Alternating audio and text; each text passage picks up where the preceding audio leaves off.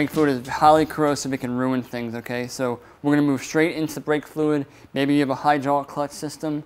I'm gonna show you guys that as well on a different video. But brake fluid, let's attack it.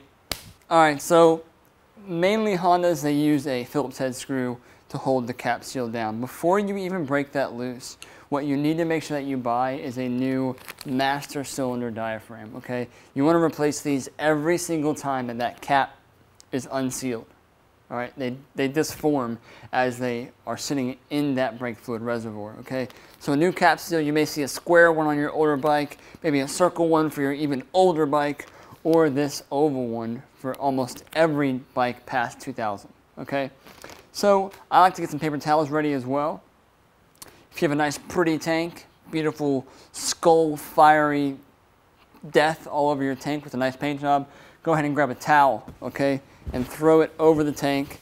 Brake fluid is extremely, extremely corrosive, and it will wipe the paint like that, okay? Promise me, I promise you, it will ruin anything that it touches. So what I also like to use is a good old-fashioned turkey baster, okay? This is what I use to suck the fluid out of the reservoir. So that way we're not pumping old fluid back in the system and just trying to refill it and clean it out eventually. You can suck it completely out with a turkey baster and then start refilling it with brand new fluid. That way when you start bleeding, brand new fluid is introduced to the system, not old fluid. It's got 2 Phillips head screws. One of the biggest problems you'll run into is these get stuck, okay? Again, my tap method, it's not actually mine, it's anybody who's smart enough to use it. Take a hammer, whack the top of your Phillips head screwdriver, and it will break that thread loose and make sure that you can get it out. If you start to feel like you're getting ready to strip those threads out, just stop where you are and use that hammer technique. You do not want to ruin your master cylinder by trying to drill these out. It is a complete nightmare. So, screws are removed. I'm going to go ahead and place them right down here. We're going to pull this cap off. Sometimes it just pops off and throws fluid everywhere, so be really careful when you're taking it off. There's the first cap. You should then have some kind of plastic seal, which is holding down that rubber reservoir cap. So we're going to pry this loose very slowly. Okay, there's that. You can go ahead and wash this out with water if you want. Get this moisture out of it so you got a nice clean, crisp plastic guard going right back in. Now we're down to getting nasty, all right? We got a rubber cap seal that has fluid all on top of it, which is very common, okay? It's not weird for this to have fluid in it. So we're going to kind of break this loose from all the seal so when we pull it out, it's not stuck on any corner and you go to yank it and it throws fluid everywhere, okay? The key of doing brake fluid is being very, very cautious of what you're doing. I'm going to grab a paper towel, okay? And just grab it really close to here so I can take this, transfer it straight to the paper towel and into the trash can. Now let's have a look and see what this looks like inside of here. So this is not bad at all, okay? I can actually still see the bottom of my reservoir, which is actually very unlikely on a lot of brake fluid changes, okay? I'm going to take my turkey baster, suck all this stuff out while using my paper towel, okay? It's important, again, every time you transfer out, you always want to have something to protect it. So I'm going to use this and suck all around, maybe even on the window that shows you where the fluid's at, and get any kind of mud or debris that you may see. Transfer it straight to the paper towel and into a container.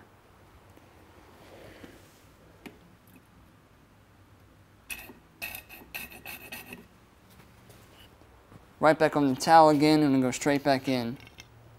Suck all of this out.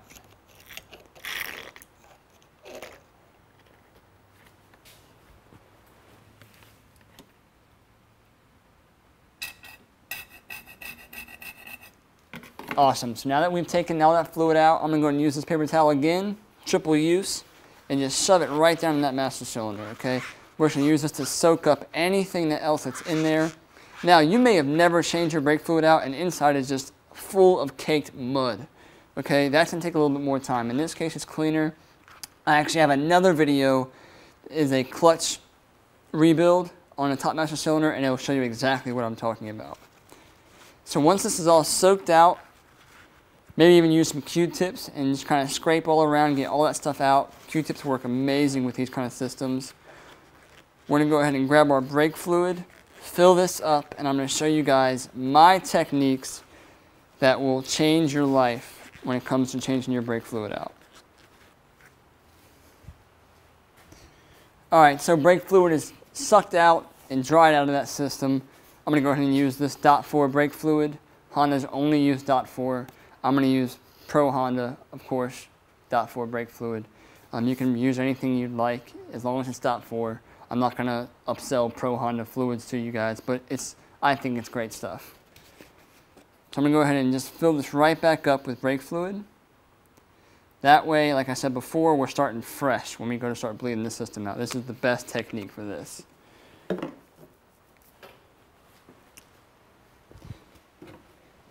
Now, for my technique, okay, this is important, guys. Needle nose pliers. All right, this takes away from having to have a friend help you out or never actually getting all of the air out of the line. We're going to use these pliers here to make ourselves a one-way valve inside of the hose. That way you can leave the bleeder completely open. Never touch it again until you're ready to close it up, and use these for how you force fluid down the line. Let's go ahead and get into it. All right, so brake bleeder system, okay? This is really simple to use. You can actually take a bottle or an old plastic bottle, fill it partially up, maybe with some water or some brake fluid, and run a hose straight into it. It's super easy to make. This is the Brake Bleeder 5000. It changes lives, okay? Solves world peace at the same time.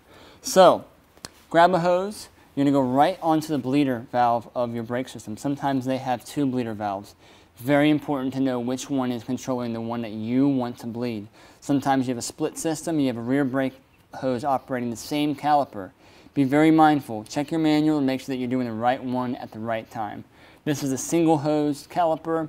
One-sided caliper on one side of the disc.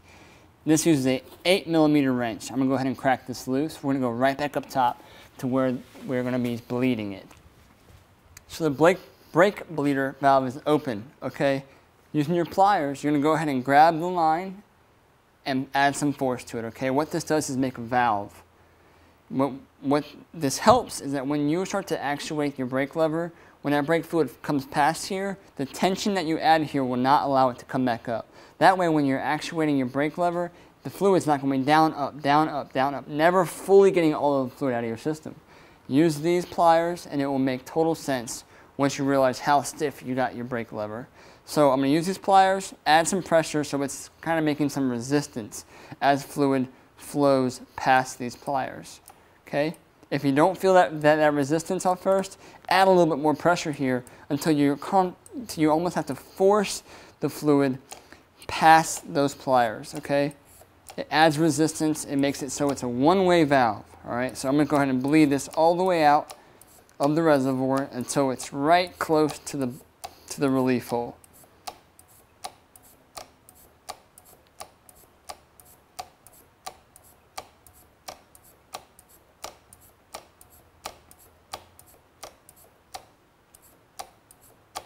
All right, I'm going to stop there and add one more container full.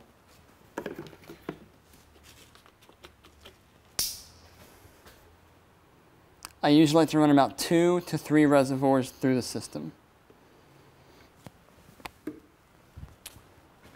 Add that resistance in the hose.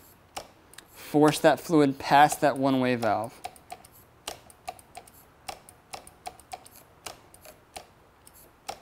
Sometimes you can even hear the air bubbles passing that one-way valve as you actuate your brake lever. I'm telling you guys, it works amazing. Especially for hydraulic clutch systems, you do the same exact thing.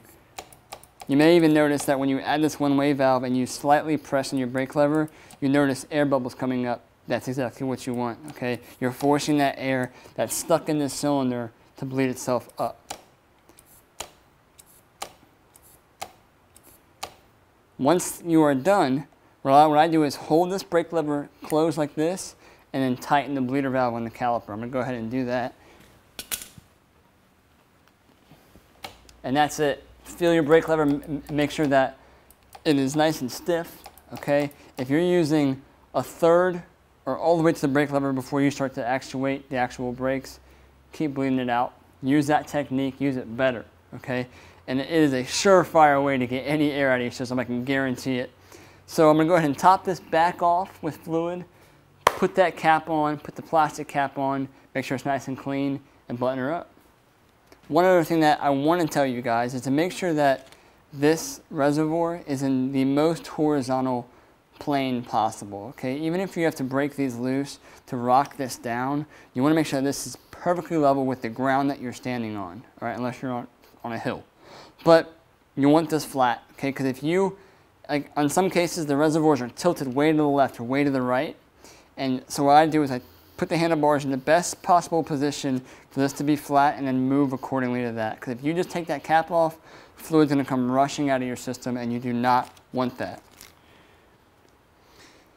So let's fill this up. In the master cylinder itself, you may see a line that runs right around the whole inside of that reservoir. Fill it up to that line.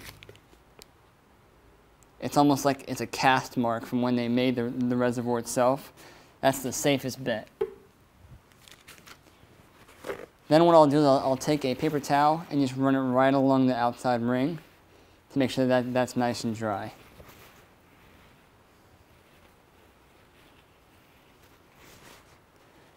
Okay, then we'll take our new rubber diaphragm.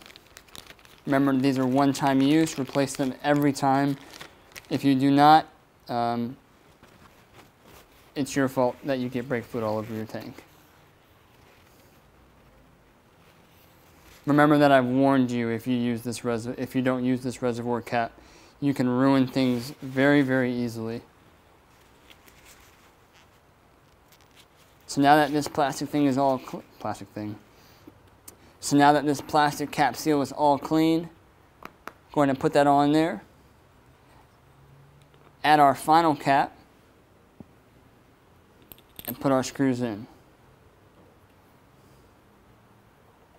I tighten one side down till it's snug, do the other side, and snug that one in a little bit more, and go right back to the opposite side.